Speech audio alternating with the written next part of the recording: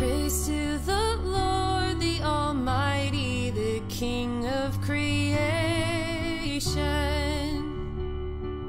Oh, my soul, praise Him, for He is thy health and salvation. All ye who hear, now to His temple draw near. Praise Him in glad adoration.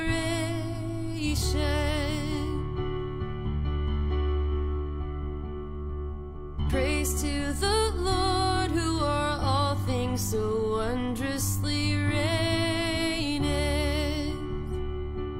Shelters thee under His wings, yea, so gently sustaineth. Hast thou not seen how thy desires e'er have been granted in what He ordaineth?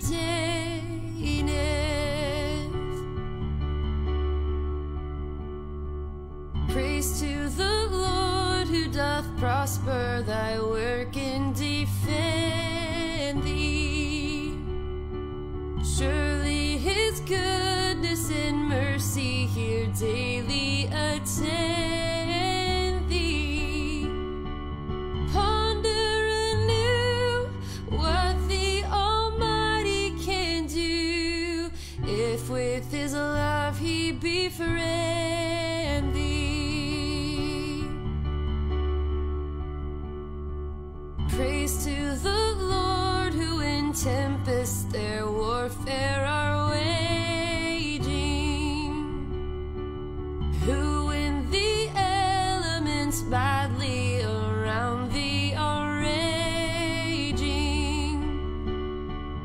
Biddeth them cease, turneth their fury to peace, whirlwinds and waters assuaging.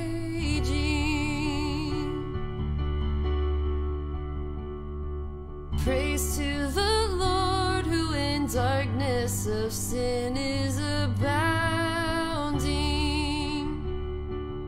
who in the godless do triumph, all virtue confounding. Sheddeth His light, chaseth the horrors of night, saints with His mercy surrounding.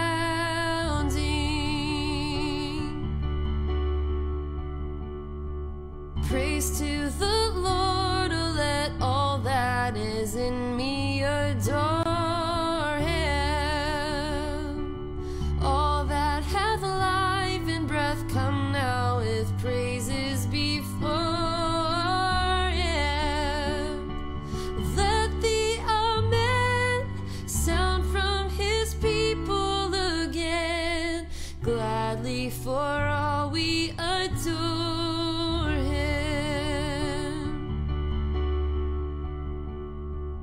Let the Amen sound from His people again, gladly for all we adore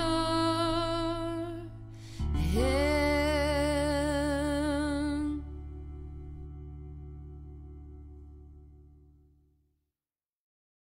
Good morning, church. We want to say welcome to Mercer Baptist Church. If you're a visitor with us today, we want to say good morning, welcome, and we're glad that you're joining us. Church, we just know this is different. It's different times, difficult times, but we're thankful that you're joining us this morning. I'm going to pray. We're going to open up first in prayer, and then we're going to do communion. So if you'll get your communion cups ready, hopefully you have those ready this morning. But let's pray and ask God's blessing upon us and the Holy Spirit to be with us no matter where you are. Let's pray that the Holy Spirit is with us and you feel His presence and you feel His peace. So church, let's pray. Most gracious Heavenly Father, I want to say thank you for this morning. And Lord, thank you for the people that are watching and listening online. I pray no matter where we are, no matter how distant we are, Lord, you're a God that is beyond time and beyond space. And so, Lord, even that we're gathering in different homes and different times, maybe even listening to this later, Father, we pray, even right now, by the power of the Holy Spirit, we feel your presence. We feel your peace. We feel your comfort. We feel your rest. We feel you with us today. Lord, help us as we continue this service. We pray that we would speak your word. We would speak it clearly. Holy Spirit, we need your help. We need your guidance. We need your comfort. Father, right now we pray for anyone who is sick and being attacked with this coronavirus. We pray for complete health and life and healing upon their bodies. By your stripes they are healed, Lord. Lord, give them your comfort. Give them your peace. Give them your hope. Lord, the healthcare workers that are helping tirelessly, I pray for their protection, a hedge of protection around them to keep them safe, Father. We have a lot of healthcare workers that we know, and we just pray your healing upon them and keep them safe, Lord. Lord, we pray for the people that are home, our elderly, everyone that's shut in right now. We pray that your Holy Spirit would give us peace at this time. Give us comfort, give us rest, give us your hope. Lord, that we're not alone, that you're with us. Lord, we do pray for our economy, and we pray, Lord, that you would bless us, that you would keep us, that you would always provide for us. Lord, thank you for my daily bread today and tomorrow. I know you'll provide for us. But God, thank you for taking care of us and providing for us. We do pray for our economy. We do pray for our nation and the world, Father. We're all in shutdown. Lord, we need your help more than ever. Lord, we need your help. Lord, may we draw close to you. May we draw close to you. Lord, if by chance there's somebody listening, watching right now, and they don't know you as Lord and personal Savior, they're just listening to this prayer and they don't get it, I pray, even by the power of the Holy Spirit, they feel your presence. They feel your peace. Right now, just come over them and wash them with your presence. Wash them with your peace. Father, as we continue this service, I just pray that you're glorified and that we praise you. Despite our uncertain times, Lord, you're very certain. You're not shaken by this. You knew this was going to happen. You know everything about this, and you've got us. So, Lord, we want to say thank you. Thank you for protecting us. Thank you for keeping us safe. Thank you for keeping those loved ones that we love and we can't see. We're not around them right now. We pray your healing hand of mercy and protection upon them as well. God, I pray right now your church feels more united than ever. That, Lord, in your love, we have hope. In Jesus' name. Amen, church? Amen. Well, if you will, go ahead and get your communion cups ready. This is very important, church. Now more than ever, I believe that Jesus gave us the communion or the Lord's Supper to remember him in times like these. Church, we desperately need Jesus. And I think without this, we would forget Jesus at times. And so Jesus, he took the bread after supper. 1 Corinthians says he broke it. And he says, "This is my body, which is broken for you." And so right now, if you have any physical ailments in your body, or if your body's not completely whole or complete, as we take this, we remember by his stripes, literally by his stripe, we are healed. And so, church, if you have any ailments in your body, this is the best medicine, Jesus. It's not just a spiritual medicine, it's actually a physical medicine as well. 1 Corinthians says you need to discern between the body and the blood, and we're discerning by his stripes we're healed. His body was broken, so our bodies can be whole. And so, church, as you take this, remember, Jesus' body was broken, so your body can be whole. Partake.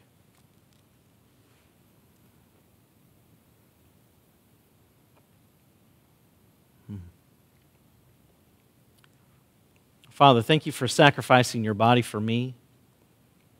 Thank you for being beaten for me. Thank you for being crushed for me. Thank you for being wounded for me. Lord, by your stripe I am healed. By what you've taken on your body, my body can be whole. Lord, you took my pain to give me healing. Lord, thank you. Thank you. I receive that. In Jesus' name, amen. Amen, church. Then he took the cup, and he said, "This is the new covenant. This is going to be my blood that is shed for you." Church, Jesus Christ shed his blood to forgive you of all of your sins. And not just forgive you of all your sins, but to wash all of your sins away, white as snow. So we have no more condemnation. We have no more guilt. We have no more shame. He wants us to remember this because so desperately we need this. The devil wants to come at us and say, you're still guilty. You're not holy. You're not worthy enough. And Jesus says, as you take this, remember, all of your sins are forgiven. So church, as we partake, remember, all of your sins are forgiven.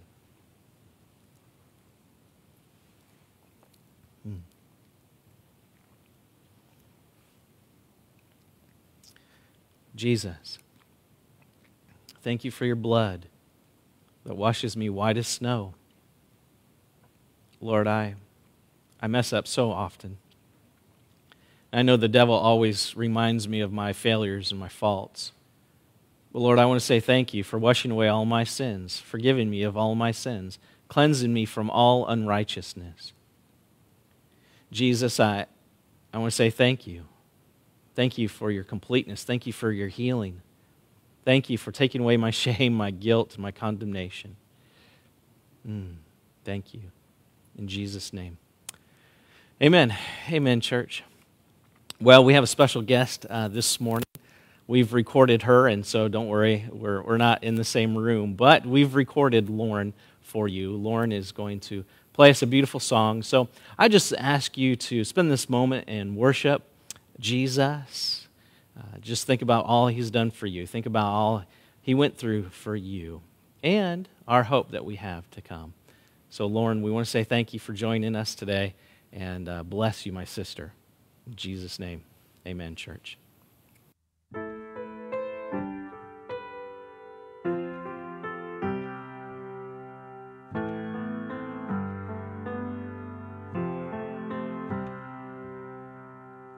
One day there'll be no more waiting there for our souls.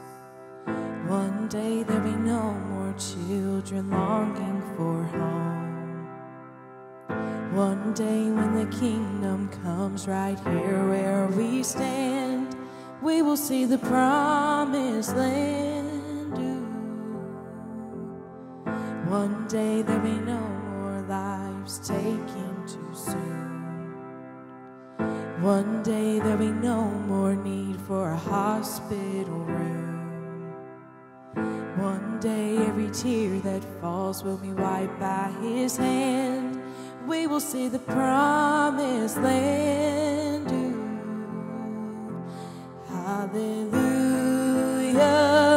There'll be healing from this heartbreak we've been feeling. We'll sing in the darkest night, 'cause we know that the light will come. There'll be healing. Hallelujah.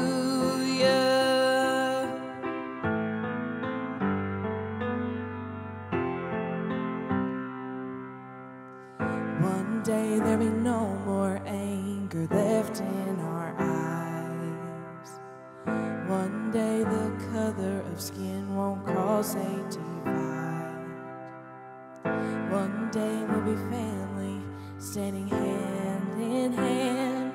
We will see the promised land. We will see the promised land. Hallelujah. There'll be healing from this heartbreak we've been feeling. We'll sing in the darkest night, 'cause we know that the light will come. There'll be healing. Hallelujah.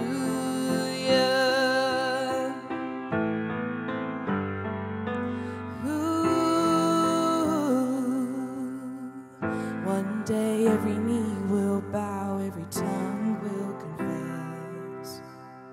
One day when our tired and weary bones find the rest.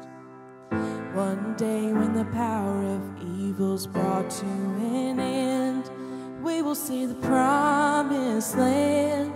We will see the promised land. Hallelujah.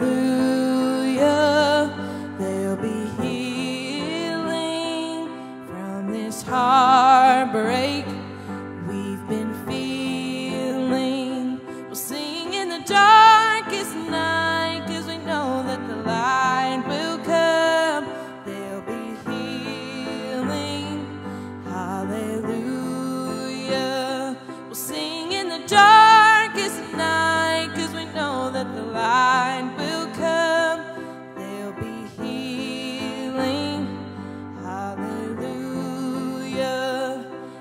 there'll be healing. Hallelujah.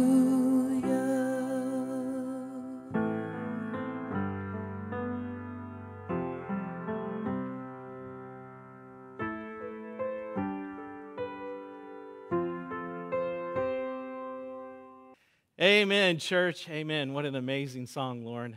Hallelujah, church. We have a lot of hope, don't we? We have a great future ahead of us. Despite what happens here in this world, God is for us. God is with us. He will take care of us. Man, that's an amazing song. I know Lauren's been practicing that song for literally months, if not, I don't know how long. I know she's been practicing it way before this coronavirus started. And what a very timely song. And so, praise God. You know, church, God knew this was going to happen before it happened. And we need to be encouraged. God wants to encourage us. Even though we're stuck at home, He wants us to be encouraged. He wants us to have hope. The rest of the world doesn't have hope. But church, we have hope in Jesus Christ. Amen. Now, this is very interesting. This is Palm Sunday. We're coming into Easter week. And man, I desperately wish we could gather with one another. I desperately wish that we could meet together. I was just thinking about this the other day. You know, the first Passover, they were in their own homes. And we're coming into the Passover week, we're coming into Easter, and we're stuck in our own homes. And so, church, don't be discouraged. I know at this time we could be really discouraged, but I'm encouraging you, God's got this. Let's not be afraid. Let's continue in our hope. But today we're going to talk about Palm Sunday. And Palm Sunday was when Jesus Christ was being ushered into Jerusalem. And as He's coming into Jerusalem, the city was all in a frenzy, and they were putting palm branches before Him and their coats before Him, and they're saying, Hosanna, Hosanna, blessed is He who comes in the name of the Lord. And you remember the religious leaders, they came to Jesus, and they're like, hey, make them be quiet. And Jesus said, hey, if they don't, the very rocks themselves will cry out. The very earth itself will cry out to me. Then this is where we're going to pick up today is turn your Bibles to Matthew chapter 21 is where we're at. Now, some people believe that this happened the very next day, but after Jesus came into the city, this is what happened. So turn your Bibles to Matthew 21. We'll go to the first slide this morning, Matthew 21, 14 to 16. It says, and the blind and the lame came to Him in the temple, and He healed them. And when the chief priests and the scribes saw the wonderful things that He did, and the children crying in the temple and saying, Hosanna to the Son of David, they were sore displeased, and said unto Him, hearest thou what these say? Jesus says, yeah, I do. Yeah. Have you never read, out of the mouth of babes and sucklings thou hast perfected praise? Now this morning, as we break this down, there is an amazing promise here. An amazing promise that God offers us, and an amazing promise that God uses us as well. So let's go to the next slide. Let's break this down a little bit. In Matthew 21, 14, it says, and the blind and the lame came to Him in the temple, and He healed them. Amen. And when the chief priests and the scribes saw the wonderful, now this wonderful means wondrous, marvelous, miracle, moving a person within personally at the sight. Now in the Hebrew, it literally means to be surpassing or extraordinary, the things that He did, and the children crying in the temple, saying, Hosanna to the Son of David. They were sorely displeased and said unto Him, hear what they're saying here? Now church, this is what happens. When Jesus shows up, two things happen. Either you get really excited or you get really mad. That's just what Jesus does. When we hear the name of Jesus, people either get really excited or they get really offended. They get really offensive. They get really angry. And this is what happened when Jesus comes into the temple. He's healing people. Folks, this is the heart of Jesus, to heal the lame, to heal the blind. This was His ministry. Jesus' ministry was to bring healing and life and health to the world. Hallelujah. This was Jesus' heart. And as He's healing these people, the children, it says these children, they were small. As He continues, the babes and the sucklings, these are like children under 3 years old. So I don't know how old these kids were, But there's a whole bunch of little kids, and they're really excited that Jesus is there. And they're really excited that Jesus is healing people, and he's doing this marvelous, wonderful thing. Now, this year, our theme of the year is Marvelous Mysteries. Church, how would we have known, and I said this earlier in the year, in order to see some marvelous miracles, some bad things might have to happen. And church, how bad is the things that are happening in this world? Amen? But in the darkest of night, the smallest little bit of light really shines very, very bright, doesn't it? It does. And Jesus is shining even brighter now. But as he comes in here, he's doing this wonderful, marvelous, miraculous, and we're moved, aren't we? When Jesus shows up, we're moved. We're either moved to indignation, we're either moved to anger, or we're moved to compassion, to cry out to him. Church, I'm going to encourage you right now. If you haven't cried out to Jesus lately, I pray you do so. I don't know. We've been in lockdown for about 3 weeks now, and it seems like the longer we're in lockdown, the more antsy we get. Y'all, this is the perfect time to cry out to Jesus. And so he's doing this wonderful thing. So let's go to the next slide here in Matthew 21, verse 14, and let's break this down a little bit more. In verse 15, it says, "And when the chief priests and scribes saw the wonderful things that he did, and the children crying in the temple and saying, 'Hosanna to the Son of David,' they were sorely displeased." Now, this Hosanna means literally, save now. Save us now. Or it could mean, deliver us, and we're begging you to deliver us. And so when Jesus comes and he heals, we get two options, don't we? We're going to either cry out to Jesus, "Jesus, save us now," or we might just get angry. And we saw that the chief priests, it says that they were sorely displeased. It means much grief and indignation. Man, these guys were mad. They were mad that Jesus was doing this, and they were definitely mad that the children were crying out, "Save us." Save us, what? To the Son of David. These little kids were basically proclaiming, and as the people when he came into Jerusalem, this is Messiah. Because whenever we see Son of David, it really refers to the coming Messiah. It really refers to the coming King. And these little kids, they're crying out, "Save us now! Save us! Save us! Save us now!" Hallelujah. Yeah, this "na" means now. These little kids are crying out, "Please, Jesus, save me now." As I was studying this lesson this week, I even found myself crying out to Jesus. And I'm like, "Jesus, now, we need your salvation now." Now, it's interesting, Jesus is going to quote a psalm here. In the Old Testament, this word Hosanna, when it was used, it was really referring to, "Save us now, Jesus." Like, save us, God, now. Please, hear our plea, hear our prayer, hear our petition. But then throughout history, it's changed a bit from a prayer of petition to a prayer of praise. When they say it now, they literally understand that God will take care of them. God will heal them. God will deliver them. And so when they cry out, "Hosanna," they're literally declaring God is going to save us. Sometimes when you're in trouble, you're like, "Help me!" And that would be kind of like the Old Testament, "Help me." Now it's more like, "Thank you for coming to my rescue. I know you're going to heal me. I know you're going to take care of me." But here it says, "Hosanna, save us now, deliver us now, we're begging you now." But people were indignant. They were sorely displeased. They had much indignation. The world doesn't understand God. And a lot of times they think God is responsible for all the problems that are happening right now. But you know what? Jesus came to save. Jesus came to heal. But the world doesn't want to hear about Jesus. They really don't, church. Now, I don't believe the church, we're truly under persecution right now because there's a lot of bars that are closed. Amen? Come on. Yes, our churches are being required to keep closed, but so are the bars. So are all the other establishments. I don't think that we're truly entering into a time of true persecution for the church yet. But church, one day, and I don't know how long, I don't know how very soon this will happen, but one day we as the church will be persecuted sorely. People will be very mad as we preach Jesus Christ. As we cry out to him, "Save us now," the world won't like it. So let's go to the next slide here. We're going to go to the Psalms. Psalm 8, 1-2.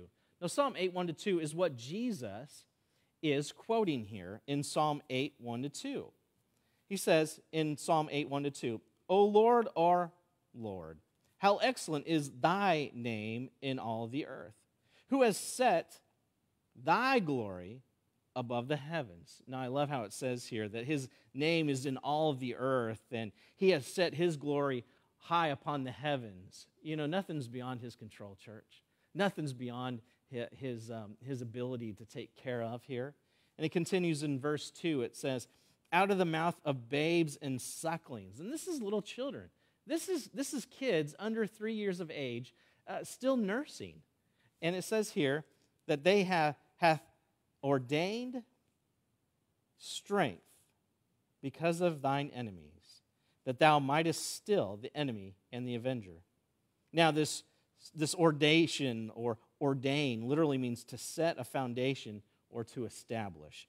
Now, strength means might, power, boldness, or a loud praise. So it says here, out of the mouth of babes and sucklings hast thou ordained, or hast thou set a foundation, or hast thou established strength, might, power, boldness, loud praise.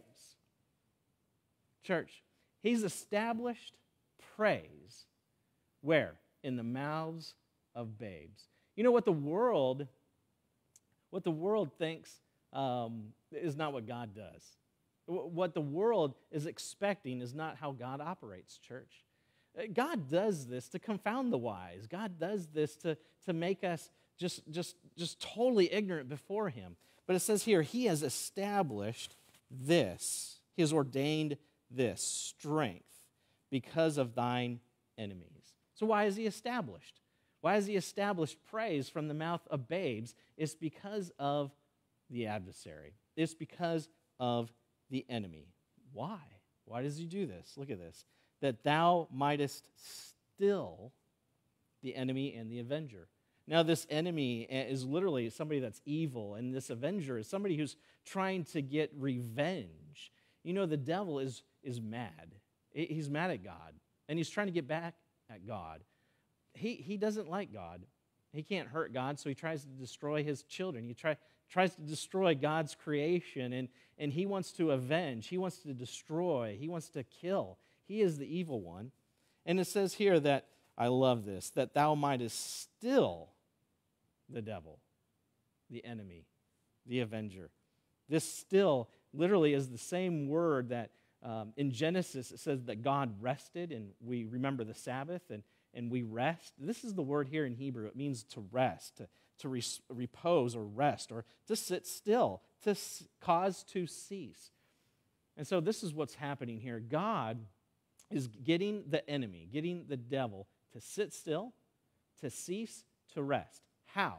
Through the mouths of babes. That's awesome. So the foundation through the mouths of babes is the strength or the praise or the ability to quiet the enemy, church. So let's go back to the Matthew. Let's go back to previous Matthew verse in Matthew 21. So let's go to that next slide, Matthew 21:14. I'm just going to reread this in light of that context. Matthew 21:14-16. And the blind and the lame came to him in the temple and healed them. And when the chief priests and scribes saw the wonderful things that he did, and the children crying in the temple, and they were saying, Hosanna, literally, save now or deliver us, please, to the Son of David. They're crying out to the Messiah. They were sorely displeased and said to him, hearest thou what these people are saying? And Jesus says unto them, yes, have you never read, out of the mouth of babes and sucklings thou hast perfected praise. Now, church, this is pretty cool. Now, in the Greek, this thou hast perfected literally means thoroughly, complete, repair, adjust, exactly, or you could say restored. So it says that God, have you never read that out of the mouths of babes, God has restored praise. Now, this praise we know also is a story, a proverb, a praise of God in the Greek. Now, in the Hebrew, literally, remember we said ordained or the foundation, so that makes sense. It's been restored, right? God has restored or made a foundation of praise. And praise is where the strength is, isn't it? Strength is in the praise. Because in the Hebrew, remember the Hebrew meant strength or loud or might or power or boldness. Church, when we are boldly, hallelujah, giving God praise, hallelujah, if that's a foundation of us, that is where our strength is. And why did the psalm say that God, through the mouths of babes, why did he do this? To quiet and to still the enemy. Wow, that's so amazing. And what were they saying? What was the praise that they were doing, church? They were saying, save us now, Lord God. You know, the most perfect foundation of praise is us crying out to the Lord, Lord, save us. Save us now, Lord. Please save us, Lord. You know, the religious people were trying to silence the children. They were trying to silence the praise, but God says, oh, no, no, no, no. Their praise will silence you. Church, regardless of what's going around today, regardless of your enemies, the Lord has established strength in our prayers, in our praise. And the praise that is foundational is Hosanna. Hosanna, Lord, save me now. Save us now. Save now, Lord. But also it's a declaration that the Lord has saved us. He has come. He has perfected praise in our prayers, church. In our acclamation, in our proclamation that he has done this for us. And it will silence, it'll quiet, it will still any enemy. And I love this, is Jesus is using the little children to silence the religious leaders, church. What an opportunity that God gives to us. What an opportunity that he uses us. We're weak, we're meek, we don't have any power and strength in and of ourselves. And you know what?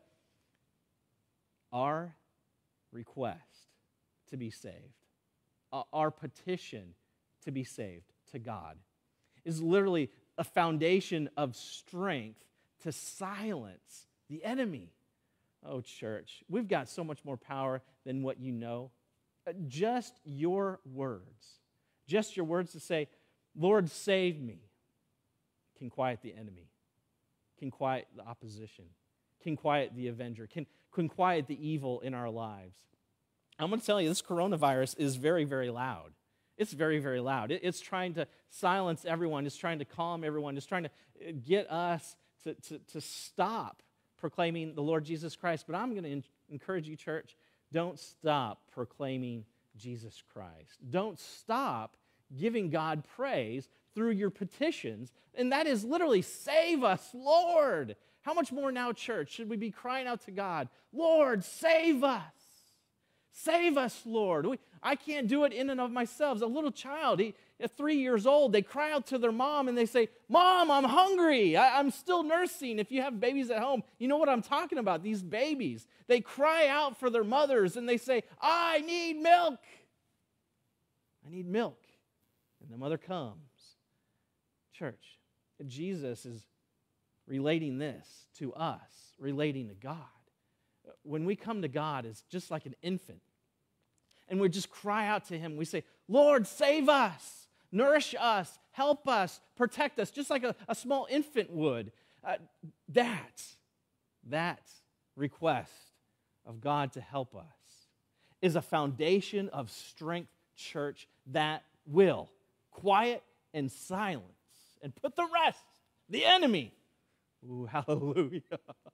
So if you got any noise in your life, if you got any opposition in your life, if you got any evil trying to oppress you in this life, including COVID-19, guys, we can silence it.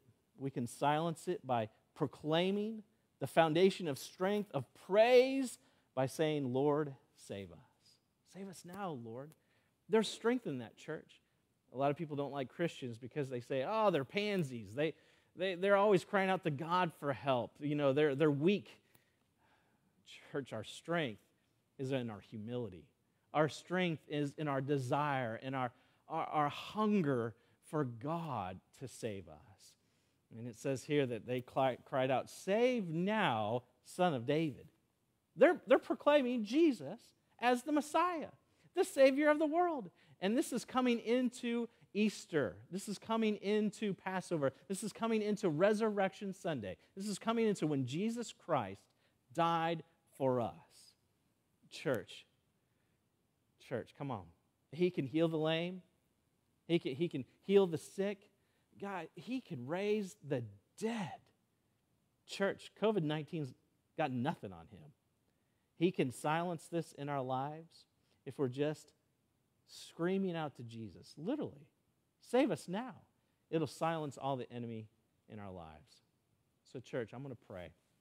I'm going to pray for us. You know, if you've never asked Jesus Christ to forgive you of all your sins, if you don't even know Jesus, as we're coming into the Passion Week, Jesus dies on the cross for you. Jesus dies on the cross to forgive you of all of your sins. You can't be holy enough. You can't be good enough. You can't forgive yourself of your own sins. You need an advocate. You need Jesus. He died in your place to give you life. He did. Would you accept it today? Would you receive it today? Would you believe that He is the Son of David? Would you believe that He is the Messiah that saves the world from the curse of Adam and Eve? Would you believe that? Would you cry out to Him today and say, "Save me now! Oh, save me now, Lord. Save me now." I'm going to tell you, that is the strength, the foundational strength that will quiet the enemy and the evil that's going on in your life right now. You know, you might be addicted to drugs and alcoholism, and even right now, your life is even spiraling out of even more chaos because you're stuck at home, stuck in depression, stuck in anxiety, stuck in stress. You got a lot of evil that's very loud in your life. I want to encourage you, church. I'm going to encourage you right now, turn to Jesus. Turn to Jesus. That is where the strength to quiet the enemy in our lives rests. That is the foundation of strength or praise, is us crying out to Jesus. Cry out to Jesus today. Church, now's the time to be even more bold. Even now, as the world is maybe telling us to be quiet, we need to be even more loud for Jesus. As they say, be quiet, we need to say, no, we're going to proclaim Jesus is our Savior. We're going to proclaim we are saved by Him and have been saved by Him, and we won't be quiet. The opposition will be quiet. Church, this is not normal. This is not the normal way to do things. Is to trust in God for these things? Trust in Jesus for these things? Where is He now? We're stuck at home. I'm telling you, He's there. He's there, even there right now with you, and I pray by the power of the Holy Spirit you feel His touch. If there's any illness in your body, if there's any sickness or disease that is coming upon you, depression, anxiety, stress, I pray right now by the power of the Holy Spirit you feel His presence, and you cry out to Him, save now, Lord. I need you, Jesus. It's that dependence upon Him. That silenced the enemy because the enemy wants to get you to think it's all about you and what you're doing for God. But when you turn to God and you say, I need you, God, it silences the enemy's attack. Church, now's the time to be even more bold for Jesus. So let's not give hope. Let's not give up. Let's not give up. He hasn't given up on us. Anything that's loud in your life, it'll be silenced by proclaiming Jesus and asking Him to help you. So let's pray, church. Father, I pray right now by the power of the Holy Spirit, if somebody out there has never trusted you as their Lord and personal Savior, I pray, Lord, they believe in you. They cry out to you and they say, save me, Lord, from my sins.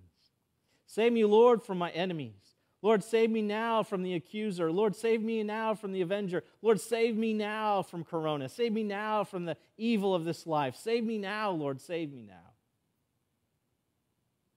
The Bible promises that if you believe that in your heart and you've cried out to Him, you will be saved. Now may the Holy Spirit that surpasses all human understanding guard your heart and your mind and flood you with His peace, His shalom, His perfect completeness and wholeness and healing. In church, even right now, we need to be more bold to cry out to Jesus for His help. We need to be even more bold to cry out, Jesus, save us from this pestilence. It will, church, quiet the attacks, the emotional attacks, the physical attacks, the mental attacks that are going on in our lives. We just need to cry out, Jesus, save me. And it'll quiet the enemy attack in your life. It will. It has for me, and it will for you. Because our God is real, and our God loves us. So, church, I want to encourage you as we come into this Passion Week, pray for one another. Just because, you've probably read this, just because the church isn't gathered doesn't mean that Easter's canceled. You know, He's risen, amen? He is risen indeed. This is not catching Him off guard.